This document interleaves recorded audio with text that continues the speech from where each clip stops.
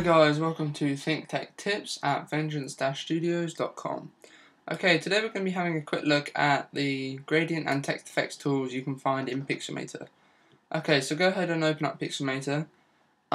This tutorial will work for both Pixelmator and Pixelmator 2, so don't worry.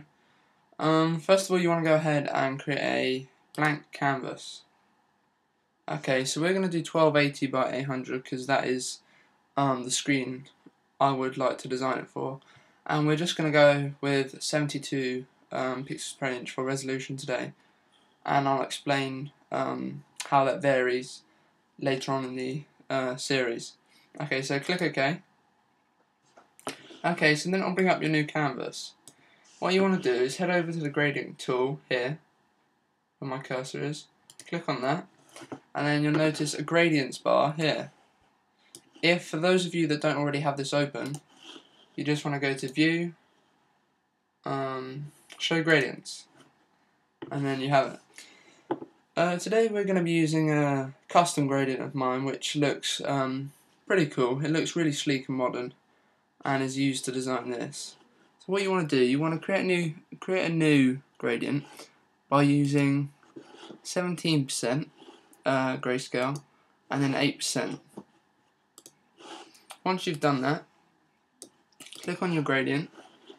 We'll go to View, Show Grid, because we want a radial that's in the middle, and then just drag out to when you think looks nice, and then we'll go back to View, and we will hide the grid. Okay, so as you can see, we've made our gradient, but it looks a bit bland. So what we're going to do is we're going to go to Filter, Stylize, and we're going to add noise. We only need about 1%, which will give the colour a nice texture and depth. And there we go. Hold on, that doesn't look too good. That'll be fine. Okay, so you've got that depth there. Hold on, let me just repeat that.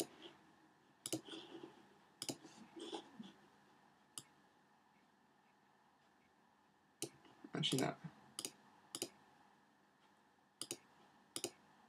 Okay, I'm going to take monochrome off, but you decide what looks best for you.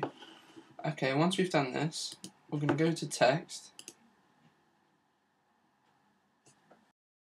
Okay, so we've got our text, and I'm using BN near 5000, which if you type it in Google, it will come up. And then just download it. Right, we're going to change it to white, and then just type in whatever you want, whatever you like.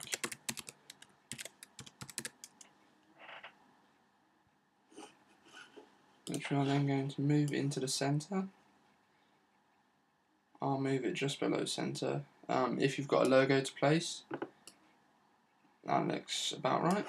And then what you want to do, because we're going to add a little glow to it, you're going to go right click, duplicate, right click, convert into pixels, and then you want to come up to filter, blur, and then Gaussian blur, and then just fiddle around with the blur until you think it looks nice. So I'm going to go for 2.4 pixels.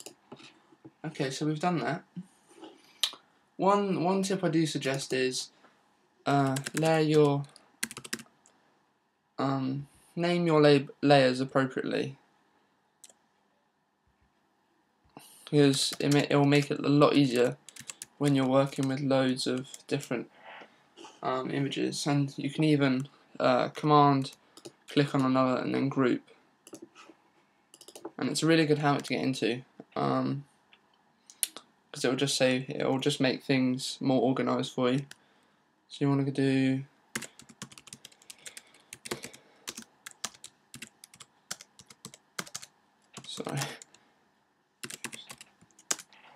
Okay, so we've done that, and now you can import another image of your choice. I'm just going to go ahead and import the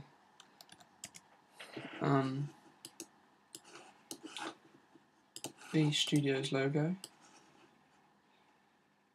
and then position that about there. Yep.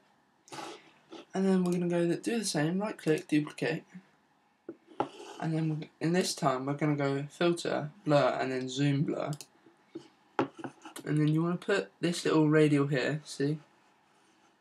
I'm going to put that about there in the middle.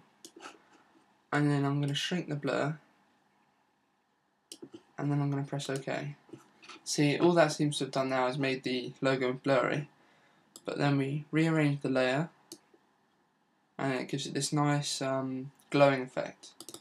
So we're just going to put logo zoom blur. Oh, sorry.